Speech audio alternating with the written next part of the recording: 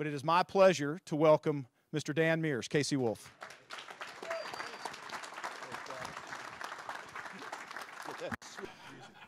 Well, before I get started talking, real quick, I want to show you a short video, kind of give you a little bit of an idea of what I do for the Chiefs, and keep in mind they actually pay me to do this. Right here, Dan.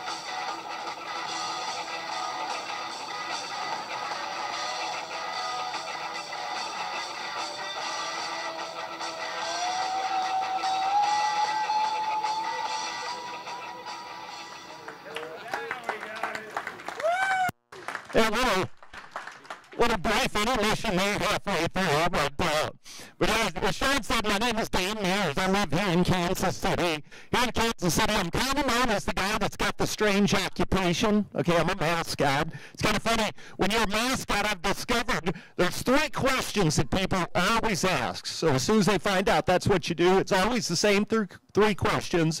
Number 1, and this is how they say it, is that your real job? And yeah, believe it or not, that's my real job, okay? Number 2, isn't it hot in that costume? Yes, it is, okay? If you get close to a mascot, you'll know it's hot in that costume. And I think a lot of you know, mascots, we use a special cologne. It's called Febreze. You can get that stuff at Walmart, okay? But we go through a lot of those. And then the other question I always get is, how did you get to be a mascot? Well, I think some of you know I got my start in college. I wore a tiger suit at the University of Missouri. Now, I know half of you like me, half of you don't like me right now, but if you guys know, I was trimming the tiger, did that for 4 years. Then I graduated, which made my mom and my dad real happy, okay? Smart kids graduate magna cum laude. I graduated thank the laude. So you know, mom and dad are excited. They're like, son, we're proud of you, but you need to get a job. So went out, I got my first job after college working in professional baseball. I wore a bird suit for the St. Louis Cardinals. Now, if you've ever seen the Cardinals mascot, he's a character called Fred Bird. If you look at that picture, you can tell 2 things. Number 1, that was a long time ago. Don't exactly look like that anymore. The other thing you can tell, the guy that was Fred Bird before me was a short guy. You see, I'm pretty tall. That meant his feathers covered up a lot more than my feathers covered up in the bird outfit. So I'm running around St. Louis, look like this. I get a call from the Kansas City Chiefs. They wanted to know if I'd be this guy, Casey Wolf. And I thought, you know, I bet I look a lot better going to work in gray fur than yellow tights each day. So I took the job in Kansas City, and as Sean said, I've been with the Chiefs. I just finished my 29th season with the Chiefs this year, which, yeah. Thank you. I know you're thinking that's a long time to avoid a real job, and you're right. But I love what I do. You know, people always ask me, what's the best thing about being a mascot? Well, number 1, I get paid that goofy, which is kind of nice. I used to get in trouble for that in school. Now I get a paycheck for it. So there's hope for some of you kids out there right there. Number 2, I tell people I get to go to work each day in a suit and a tie instead of a suit with a tie, so I don't have to get too dressed up. Number 3, I get to meet all the Chiefs players, get to know those guys, which is interesting, and get to know all the Chiefs cheerleaders too, but I don't do that near as much because 25 years ago, this wife got married to a fox, and the fox does not like me hugging cheerleaders, and I was kind of hoping to bring my wife along. She was busy today, so I brought a picture of her. There she is. Yeah. I know. That's my trophy wife. That's how we do it in the NFL right there. And, but actually, I got a lot better picture of me and my family right there. And we don't use steroids in the NFL. That's all not true right there. Actually, I got a better picture of my family right there. We got 3 great kids. My 2 oldest are in college. My youngest daughter, she's a senior in high school this year. And I love being a dad. All 3 of my kids got to bring me in for show and tell back in kindergarten. Kind of fun. I even got to trick or treat with my kids about, 10 or 12 years ago. And, of course, I was the wolf. My kids were the 3 little pigs that year. So I had a good time. But you know, I once read that if you ask a man his occupation, all you're going to do is you're going to find out how he pays his bills, right?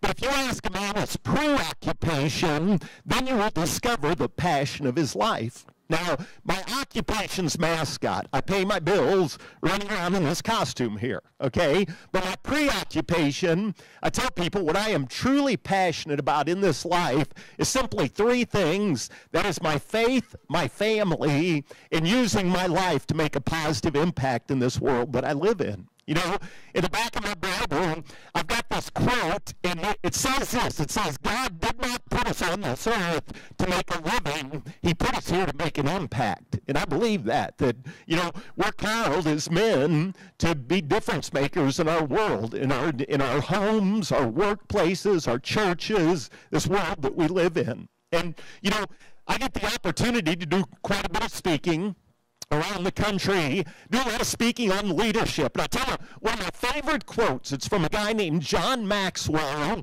who once said this. He said that leadership is not about titles, positions, or flow charts. Leadership's about one life influencing another. And honestly, that's what I'm passionate about, is encouraging others, especially men, to live life of influence. And, you know, as I was thinking today about what I wanted to share, I thought about this quote. And you guys, this quote is on my desk at Arrowhead Stadium, and it says this. It says, your life is like a coin. You can spend it any way you wish, but you are only going to get to spend it one time, so spend it wisely. And, you know, I love that quote because that quote reminds me every day I get to make choices, right? Every day I get to choose how I'm going to live my life. You know, I'm the one that's going to decide how I'm going to spend my coin today. And, you know, the older I get, and I am getting older, I hate to admit that. I'm as old as Sean. Yeah, it tells you how old I am.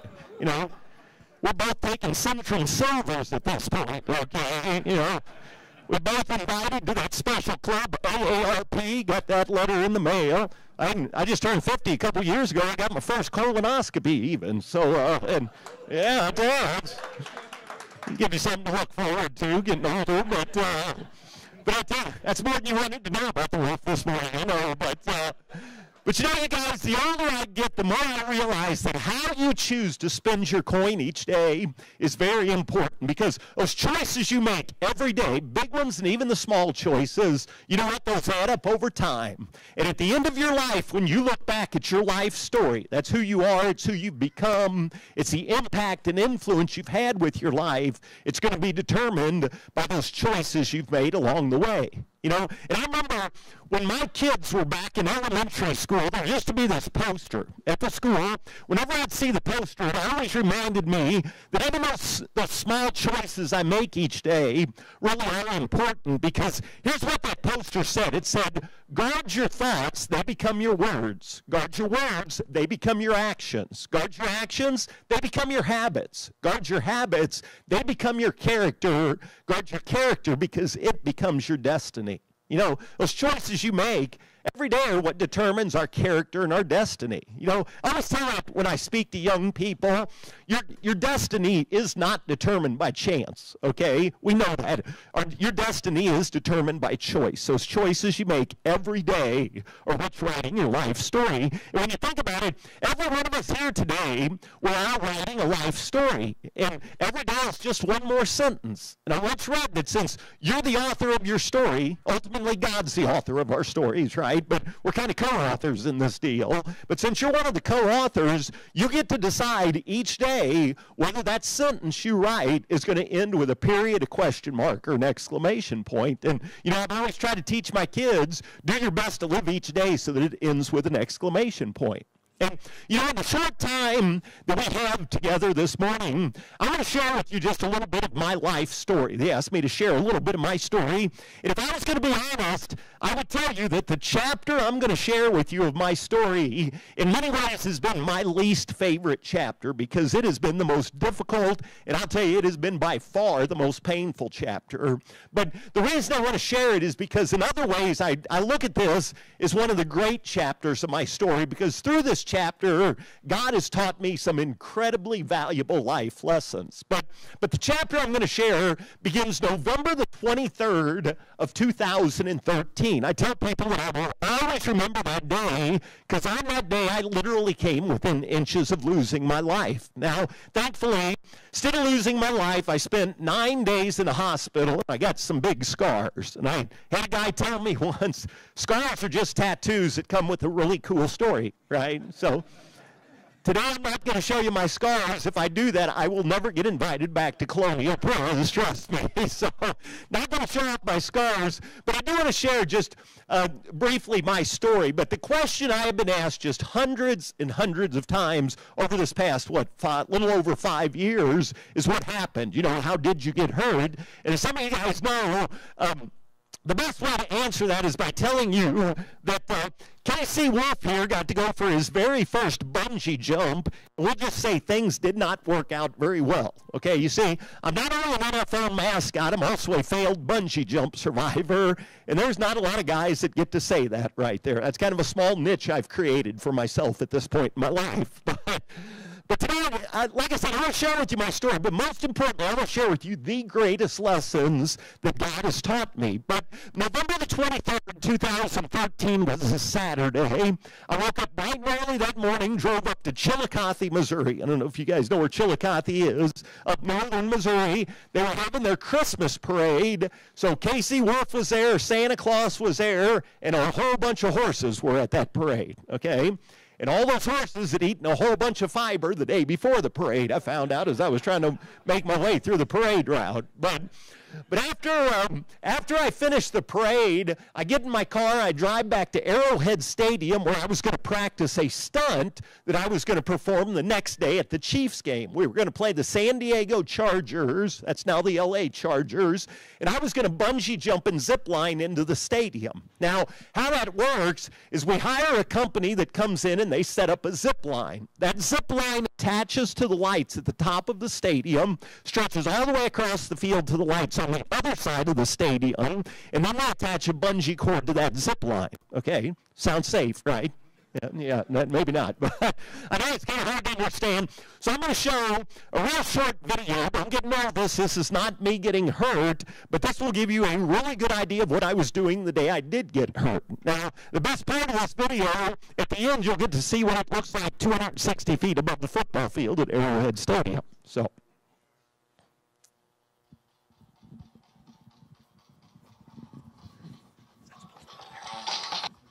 I'm not going to touch it. Should have saw a college degree came in handy. And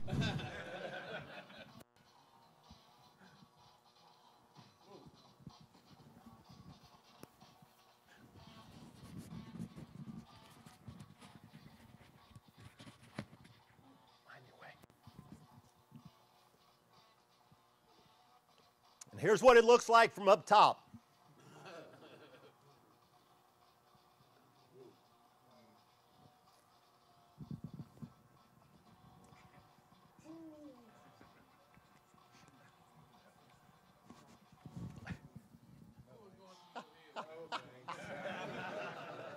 I love watching your faces, by the way. So, yeah, there's about 2 or 3 out there just smiling, thinking, "Well, that looks cool." And everybody else is looking at me, thinking, "That guy's an idiot," right? So, so the plan is for me to dress up in my costume. I'm supposed to jump out of the lights at the top of the stadium. That guy was supposed to fall for about 20 feet. The bungee cord is then supposed to catch me, bounce me up, and then I'm going to zip line out over the field like you just watched, okay? This is going to be the greatest mascot entrance ever. Well, unfortunately that day, things didn't exactly go as planned, because when I jumped out of the lights, because of the slack that was still in the zip line, instead of falling 20 feet, I fell approximately 70 to 75 feet, and I hit the seats in the upper level at Arrowhead Stadium. I hit those seats so hard, knocked 2 of the seats out of the concrete, okay?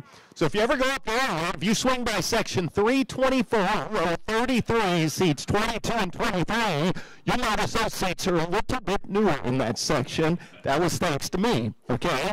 But after I hit, I still remember my body immediately went into shock. I was just shaking. I just remember trembling, and I couldn't stop, and I was really struggling to breathe. And I'll be honest, I was scared. All I wanted to do was get down. Well, unfortunately, if your bungee cord is attached to a zip line, there's no way to get down halfway through the ride, okay? This is kind of like a roller coaster. So you go to Worlds of Fun, get on a roller coaster. You're not getting off the roller coaster until the ride comes to a stop. Well, the same was true in my case. I jumped out of the lights, I fell, I hit the seats. At that point, the bungee cord decides to pull me back up, and then I start to zip line out over a football field like you just watched. Now, I wish I had time today to share with you all the details and how I can look back on this. And trust me, I have thought about this so many times since it's happened, but the fact that I'm still here, the fact that I get to stand up and I get to share my story with folks makes me extremely grateful, okay? And I'm just going to warn you right now, Sean knows this, sometimes in this life when you are really, really grateful for something like still being alive, you know what happens? Sometimes it makes your eyes water, okay? And that's a good thing, because somebody told me if your eyes don't water, your head will swell. Think about that. So you see my eyes start to light up, so I don't get a big head like some of the professional players I work with on a regular basis. But I got to make a long story shorter for you, because I know you got other things to do yet today. But I got to do something that was never on my bucket list, okay? I got to ride really fast in the back of an ambulance. They took me straight to Center Point Hospital in Independence, and as soon as I got there was about 6 or 7 doctors and nurses that were just waiting there. And then as soon as I get there, I start doing CAT scans and x-rays, and they're checking me out from head to toe and inside out. And here's what they found. They discovered I'd broken 7 ribs on my left side. I also collapsed my left lung. Now, I don't know if you've ever collapsed a lung. How they fix that, they give you a chest tube, okay? Don't put those on your bucket list either, okay? Because I still remember this doctor. He looked at me and said, "Mr. Meers, just a small little tube we're going to insert into your chest cavity, and you might feel a little bit of pressure." Yeah, apparently that guy had never had a chest tube before in his life, because I thought he was using a garden hose to shove it through my broken ribs. But not only had I broken 7 ribs and I'd collapsed my left lung, they also discovered I'd shattered my tailbone. I cracked my sacrum, that's the bone that your tailbone attaches to. Got a big gash on the back of my left leg that required stitches. I got several units of blood because I'd lost a lot of blood after I'd hit the seats. But then my worst injury, they discovered I'd broken the T12 vertebrae in my back. The next day I had surgery, and they gave me these new titanium rods in my back, okay? And so that's a picture of what the back looked like. They also gave me 8 of these right here. I brought one of them with me. Not one of those, one of these, okay? Spare. But these are the screws that hold my titanium rods in place. Now, if you look at it close, it looks like something you could pick up at Home Depot. These are a little more expensive than the ones they carry at Home Depot, I found out. But here's what I remember most about that night of November the 23rd of 2013. Here's a picture of what I looked like that night in the hospital.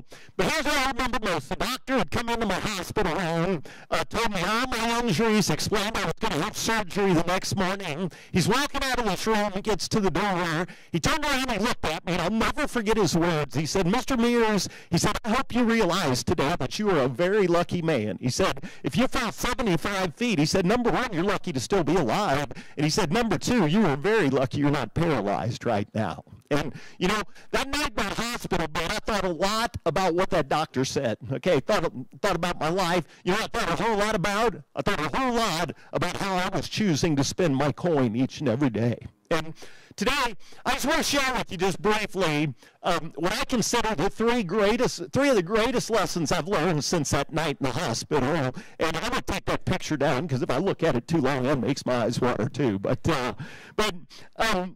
let me just say this, you guys. I do not believe I'm lucky to be alive. I do believe I am blessed. You see, in the back of my Bible, I've got a quote that says this. It says, there's no such thing as accidents. They're all just incidents in God's perfect plan for my life. And I do believe that. And, you know, I had a guy tell me one time, there's only one word not in God's vocabulary. That's the word oops, okay? God was not sitting up in heaven that day going, whoops, boy, I didn't know he was going to fall that far. No, God knew what was going to happen, okay? Now, does that mean God does not love me because he allowed something painful to happen in my life? That's not what that means at all. You see, I know God loves me. I read it again this morning when I got out of bed. Every morning when I get up and do my devotion, I'm reminded God loves me. I know he loves me, and I know he's got a good plan for my life. Jeremiah 29:11, he says, I know the plans I have for you, declares the Lord. Plans to prosper you, not to harm you. Plans to give you hope in a future. I know God's got a good plan for my life. And you know what? Now, like I said, that doesn't mean he doesn't love me just because something painful happened in my life. And, you know, one of the things that this kind of taught me is that sometimes God will allow, we see it as something negative, but in reality, God can use those painful times in your life, those struggles, to teach you some incredibly valuable lessons if you will allow him to do it. And I'll tell you, three of the lessons he taught me. Number one is this: live every day that you get with character, with purpose, and with passion. You know, my good friend Rod Handley that Sean was talking about, one of my accountability partners, we've been meeting together for a long, long time now. But Rod likes to say this. He says, we're all like a jug of milk. We all come with an expiration date. The only difference, our expiration date is not printed on us, okay? For a while, I thought my expiration date was going to be November 23rd, 2013. Well, thankfully, that was not my expiration date. You know what I don't know? I don't know when my expiration date is. You know what I do know? Every day I get between this day right here and that day, whenever that day comes, I want to live this life to the fullest. I want to live it, like I said, with character and purpose and passion. And I challenge you to do the same. I challenge you to take every day that God gives you and use it to be a blessing in someone's life. You guys know this. There are a lot of hurting people in this world that we live in. There's a lot of hurting people right here in the Kansas City community. There's a lot of hurting people right here in your church. You know what? And, you know, every day you get, we've got the opportunity as men to be difference makers in our world. And you know, I tell you, too often we get wrapped up chasing what I call the trinkets of this world. We're so worried about success and this. You know what? We should be focused on the things that are truly important in our lives. And, you know, life's a gift. You know, and when you about lose your life, you realize what a gift it is. And every day you get some important. I'll share with you real quick one more quote. It's on my desk, and I'll have to read this quote every morning. It's the first thing I do when I get to work. But it says this. It says, this is the beginning of a brand new day. God has given me this day to use as I will. I can waste it or I can use it for good. But what I do on this day is important because I'm exchanging a day of my life for it. When tomorrow comes, this day, it's going to be gone forever, leaving in its place something that I have traded for it. I want it to be gain and not loss, good and not evil, success and not failure, in order that I shall not regret the price I paid for it. You guys, I love that quote because once again, every day, that quote reminds me today's God's gift to me, right? Today I get to choose how I'm going to live my life. I get to decide how I'm going to spend my coin. And this day and every day God gives me, like I said, I want to live it to the fullest. I want to live it for Christ and being a difference maker with my life. So, but that's the first thing he taught me, is live with character, purpose, and passion. Let me tell you another lesson he taught me, and it's something my mom tried to teach me in high school. Unfortunately, like a lot of people, I did not think my mother was real smart when I was in high school. Come find out that woman was a little smarter than I gave her credit for back then. But my mom used to always try to tell me and my brothers that the most important things in life are not things. Most important things in life are relationships. And you know what? My mom's a pretty smart gal, because as I spent 9 days in that hospital bed, listen, not one time, and I mean not once, did I think about how big my house was. Not one time did I think about how nice my car was or whether I had the latest smartphone. Not once did I think about whether I had the latest fashion clothing. As a matter of fact, for 9 days, I wore the same outfit, okay? And it was not fashionable. It was well ventilated. I was. If you wore one of those gowns, you guys probably heard this, those hospital gowns, it's kind of like owning a bad health insurance policy. You only think you're fully covered, right? A lot of truth for that right there, but you spend 9 days in a hospital, you had a lot of time to just sit and think, and it was during those 9 days, you guys, I was reminded over and over and over again that the most meaningful things in my life are not my things. It's not my stuff. You know what helped me get through 9 days in a hospital and 6 months of just very painful therapy and rehab, day after day after day? 3 things: my faith, my family, my friends. And you think about it, all 3 of those are relationships. My faith, wish I had more time, that's my relationship with Jesus Christ. It is the most important relationship in my life. You know,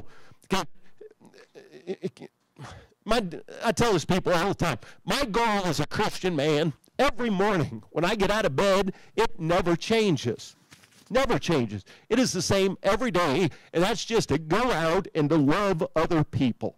Not judge other people. Man, we're good at doing that. But just to go out every day and to love other people. Because, can I be honest with you, one of these days when my life story is complete, when people are standing around at my funeral, I could care less if they remember how many years I spent as the mascot for the Kansas City Chiefs. I could care less if they know I made it to the Mascot Hall of Fame. You guys didn't even know there was Mascot Hall of Fame, did you? Yeah, nobody does. Hey, honestly, I could care less if they know that about me. Because one of these days when my life story is complete, listen, I do not want to be remembered just for what I did. You know how I want to be remembered? I want to be remembered for who I was, okay? And if the only thing that people ever say about my life, the only thing that's ever written on my tombstone is that I love the Lord and I love people, I'm good with that right there, okay? That is how I hope to be remembered. And I want to say thank you to my friends from Chris Cakes for the extra napkin I got with my pancakes. Didn't know that's what I was going to use it for, but that's my faith. Secondly, is my family, my wife, my kids, my parents, my in-laws. I just had a great family that to support me through that difficult time. And then finally, my friends from my church and my accountability partners and my co-workers and neighbors and just so many great people that supported me, brought meals to my house or just stopped by and visited me because they knew I was sitting around bored stiff at home, and got all kinds of text messages and letters. I got a lot of cards too. I want to show you this one just real quick. This is my all-time favorite. I speak in a lot of schools. When I say a lot of schools, I speak at over 100 elementary schools a year. There are a lot of character education programs. And so when all these kids found out that Casey Wolf got hurt, they all started making me call letters and mailing them up to Arrowhead Stadium. I get boxes of these things, okay? I get hundreds and hundreds of these things. This is one of my favorites. Came in this hot pink card from some little girl in Kansas. It says this, "Get well soon, Casey Wolf. Merry Christmas and Happy Thanksgiving." So, once again, just shows the Jayhawks do things a little different than hey, we're at church. So, Well, here's what the inside of the card says. It says, "Hello, Casey Wolf. My name's Lauren Jones. You came from assembly at my school. You probably don't remember, but I'm from Sterling Elementary, and I'm so sorry. And you know what? You're so lucky you didn't die. That would have been sad, wouldn't it? Merry Christmas. Love, Lauren Jones." And so, yeah. Tom, that's what I love about kids. They shoot straight with you, all right? But I tell you, once again, that was just another reminder. My mom's a smart guy. Most important things in this life are not things. Most important things in life are relationships. And gentlemen, as you decide how you're going to spend your coin each day, my challenge to you is you make relationships a priority. Because if you're going through a difficult time, it's your relationships help you get through the difficult times, okay? Those accountability, what we talked about. And even if you're not going through a difficult time, if you're here this morning and everything's good in your world, and I hope it is, hey, here's what I've discovered. It's my relationships. Number one, my relationship with Jesus Christ. And number two, my relationship with others. That right there is what gives my life meaning, and that's what gives my life purpose. My joy does not come from being a mascot for the Chiefs. If my joy depended on the Chiefs, I'd have been a depressed man after the Patriots game. Yeah, right? Hey, I was disappointed, but guess what? Sun came up again the next day, and God was still good that day too. And so, but you know what? So let me challenge you: make relationships a priority. And I'm going to share with you one last lesson I learned, and I learned this in, it would have been January 2014. I'm on my way to another physical therapist appointment. Some of you guys probably been to the physical therapist before. Yeah, used to call him a physical terrorist if you've been to one, you know why.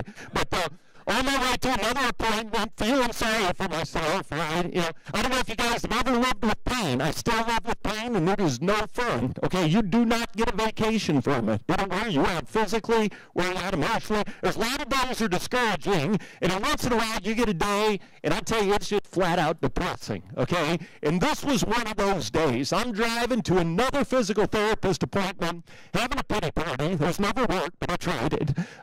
But I'm listening to the Christian radio station. This radio personality comes on, and he said this. He said, every morning you wake up, everybody's got something to complain about, and everybody's got something to be thankful for. He said, whichever one you choose to focus on, it's going to determine your attitude for the day. And I still remember sitting in my car, tears running down my face, and I realized, you know what? God just taught me another valuable lesson. I learned, yeah, I guess I could sit here and I could complain that I had 7 broken ribs, or I could choose to be thankful, had 17 good ones that weren't broken, right? It can always be worse, you know. I realized that, yeah, I guess I could complain about my collapsed left lung that still wasn't back to normal. I wasn't sure what was going on. I couldn't see it, but something wasn't right yet. Or I could be thankful I had 2 lungs. The other one was working just fine, right? I realized that, yeah, I guess I could sit around and complain about all these new scars on my body, right? Thankful as long as I'm as long as I keep my pants and shirt on like I'm supposed to, nobody gets to see those scars, right? You know, not a Chippendale, I'm a mascot, right? But I wasn't supposed to say that at church, sorry, Pastor. But guys, that morning I wanted to complain that once again I woke up with all this pain in my back, my tailbone, my ribs. But for the first time since my bungee jump, listen, I stopped that day and I told God, I told him thank you for my pain. And by the way, that's really hard to do, okay? But I did. I thanked him because I realized if I could not feel pain, I'd be dead or I'd be paralyzed. And then I thought about that. Death, paralysis, pain. Guess what? I got the best one out of the 3. You know, Mother Teresa once said this. She said, it's okay to have pain in your life. It's not okay to be one. Love that quote. Okay, guys. That quote reminds me, it's okay if I've still got a pain in my rear. It's not okay for me to be a pain in your rear, right? Yeah. You might have a few pains in your ear in life, I understand, but I still wake up with this pain every morning. I tell people I feel best if I'm active, so if you see me out at a Chiefs game running around in my costume, I feel a whole lot better than if I'm just sitting around with nothing, because if I just sit around, everything tightens back up, okay? Now, here's the bad thing about sleeping. That's not a lot of activity, okay? That is lying flat on your back for 7 or 8 hours. And so, I mean, every morning I wake up with this pain, and every morning when I get ready to get out of bed, I realize, you know what? You get to make a choice again. And by the way, you guys get to make the same choice. But when I get out of bed, I realize I can choose to rise and shine, or I can choose to rise and whine. You know what? I don't want to be a whiner. You know why? Whiners do not make a positive impact for Jesus Christ in this world. You know, and what's the good book tell us? Matthew 5:16, I think. Let your light so shine before men that they may see your good deeds. Praise your Father who is in heaven. You know what? That's how I want to be remembered. I want to be a man who loves the Lord, who loves people, and who lets his light shine in this world. You know, as I wrap up, I think I probably said that 10 minutes ago, but I mean it this time, really. But you know, you've heard me talk this morning about how your life's like a coin. You get to spend it any way you wish, but you're only going to spend it once, so spend it wisely. That reminds me of one more thing my parents taught me when I was growing up. They'd always tell me that your life is like your finances. You know, you can do one of two things with money. You can spend it or you can invest it. Money you spend, you never see it again. Money you invest, that's wise. That's going to multiply, return to you.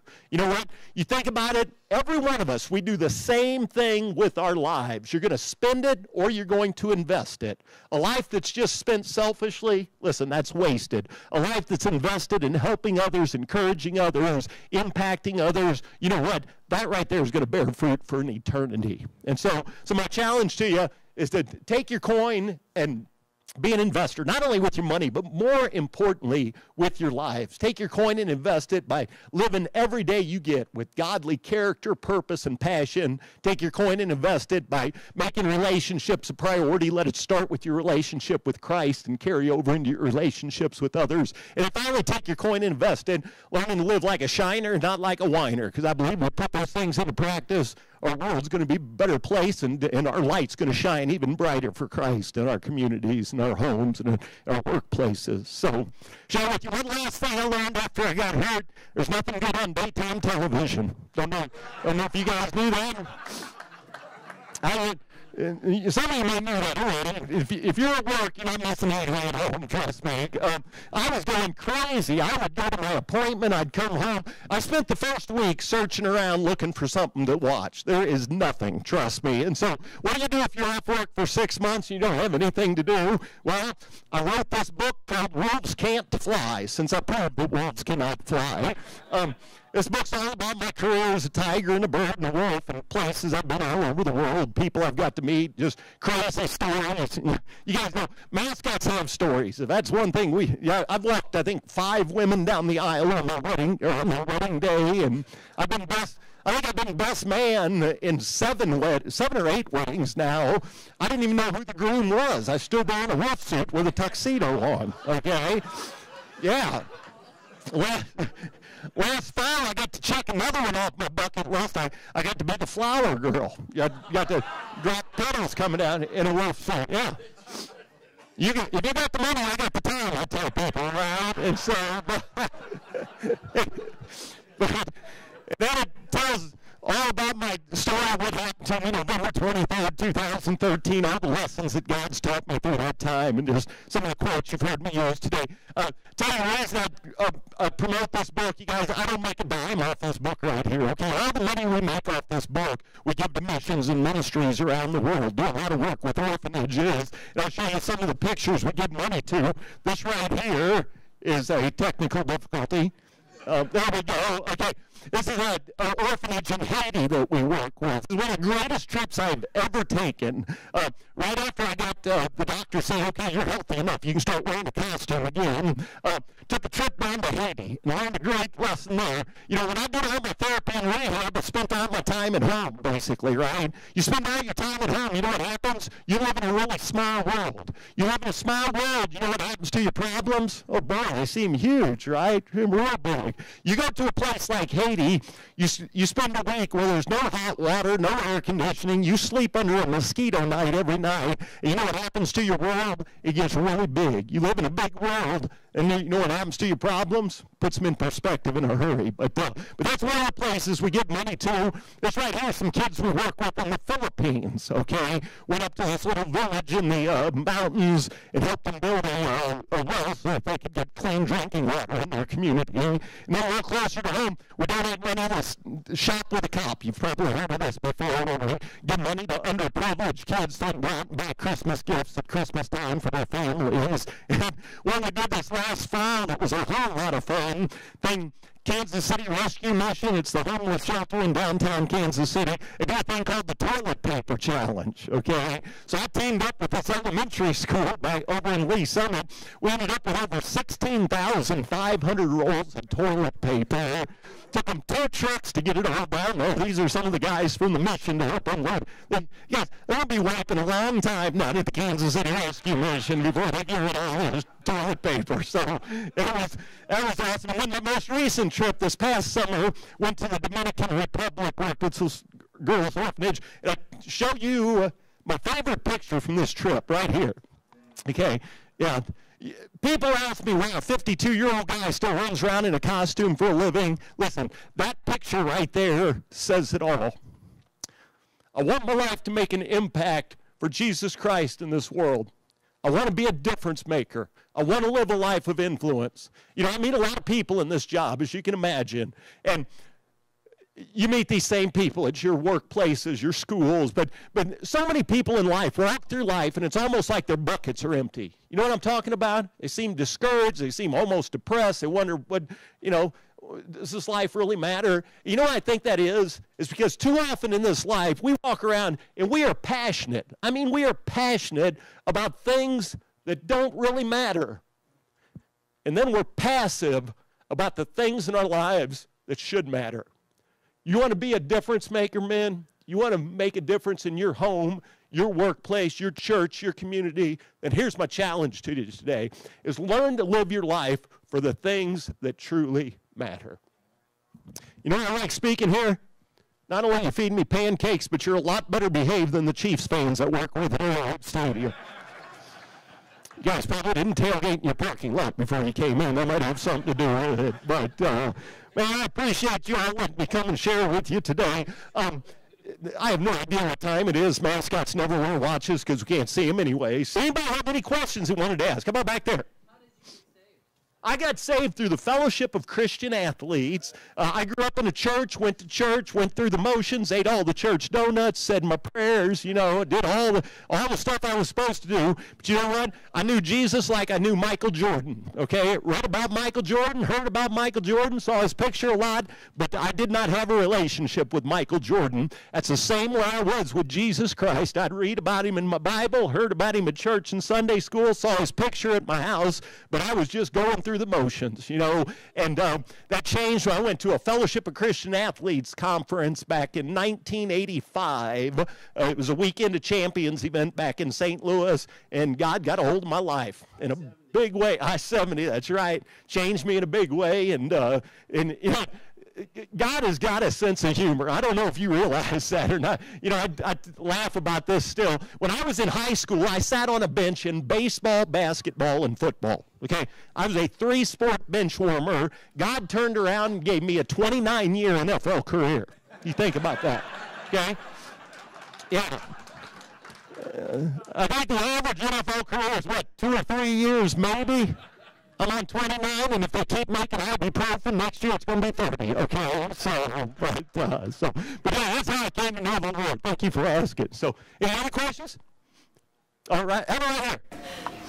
With your costume, is the jersey sewed on, or do you have to put it on separate? Let me show you my costume real quick. I brought this thing, so I better show it to you real quick. As you can see, we'll start with his feet. As you can see, the wolf's got big feet, okay? Got about size 23 tennis shoes. This is actually 2 shoes. It looks like one big shoe, but my foot's not this big, thank goodness. So what we do, we take a pair of my tennis shoes, we put my tennis shoes in the big shoes, glue those to the bottom, and that way I can dance around at games without my shoe or my foot falling off, right? But that's also why my shoe's heavier than yours, because when I go to work each day, I've actually got 2 shoes on both feet, okay? So that's my shoes. By the way, you know how mascots tell their left shoe from their right shoe? No. Yeah. We write an L in this one, we write an R in this one. That's how you tell your left from your right if you're a mascot. So that's his shoes. Here's his body. And I'll show you this. Now, I've got 2 kinds of bodies.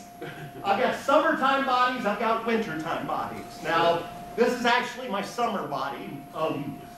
my winter bodies have fur like this from the top to the bottom. Now, if you look at him, looks like he got shaved, right? This one's made out of mesh.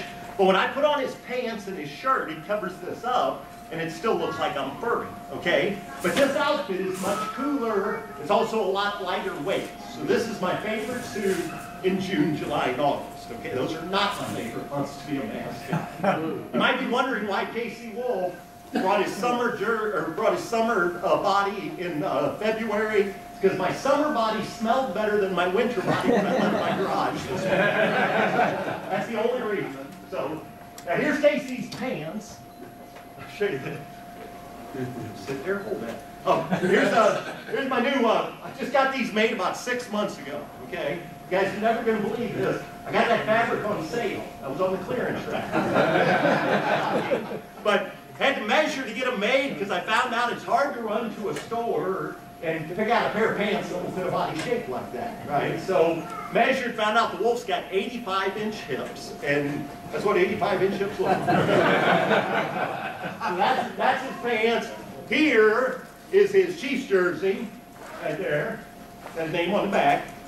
You guys all Chiefs fans, right? Yeah. I got a Cowboys fan back there. Put him on your prayer.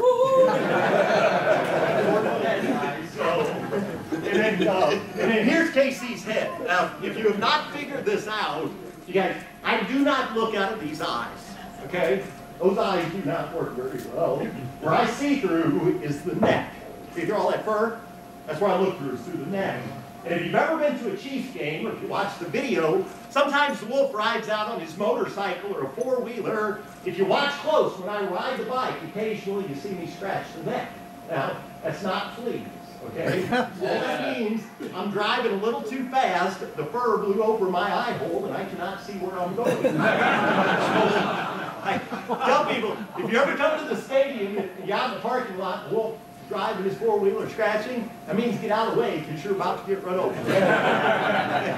Now, tell you one other thing I've discovered, there's a lot of people who come to our games that don't know I see through the neck, because once in a while people come up and hug me at the games. They always wrap their arms around me and they go, well, hi Casey, how you doing? You pat you.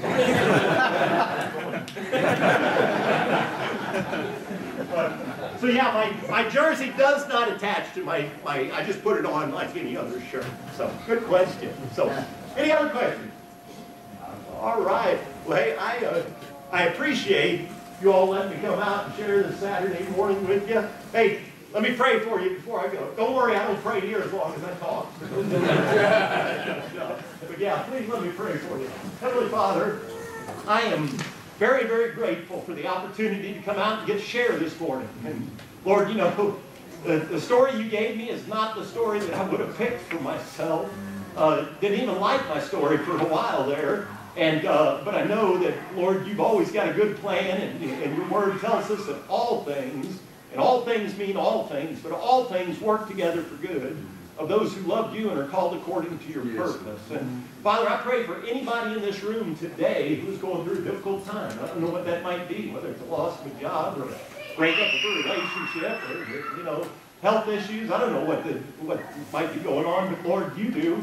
And Lord, I just pray that you would just help them through these difficult times. Lord, I pray that you would help us to keep our eyes focused on you. And God, my prayer is that you would help us as men not to live selfish lives. God, help our eyes to be fixed on you and to be fixed on other people. And Lord, it's so easy to live a selfish life, and I do not want that for myself. And I pray that these men will truly be sold out followers of Christ, that we would be bold, that we would be unashamed in our faith, so that one day we can stand before you, Lord, and listen to you say, well done.